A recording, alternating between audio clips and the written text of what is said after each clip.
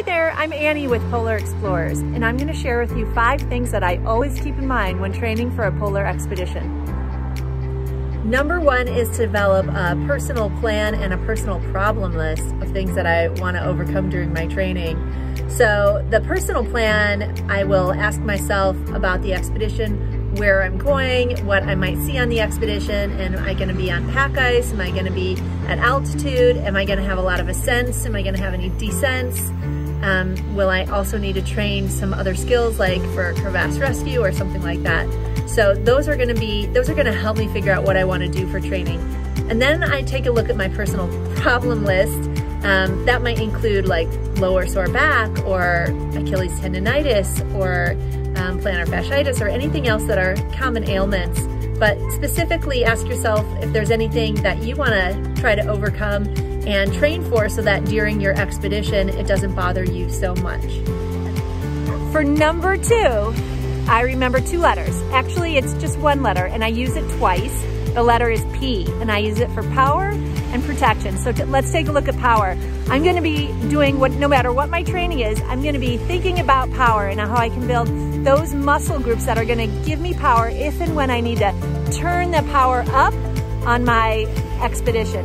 Whether it's getting through a difficult day or a tricky situation, some extra big rubble or a big patch of snow that's super grippy and wants to hold my sled, or maybe it's a big hill that I have to climb.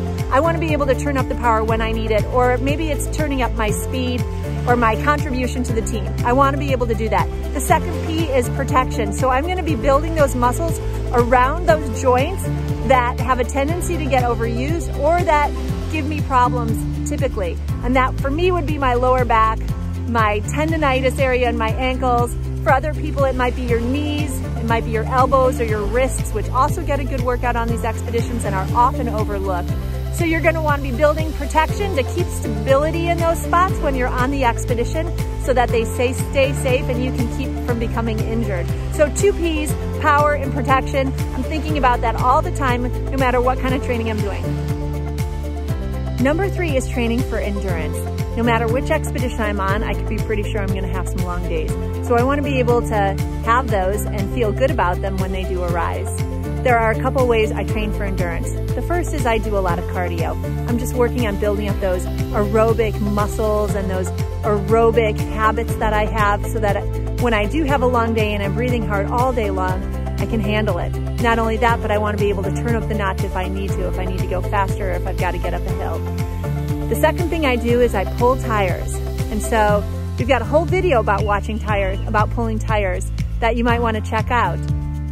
Number 4 is balance. There are so many times on an average expedition when your sense of balance is challenged.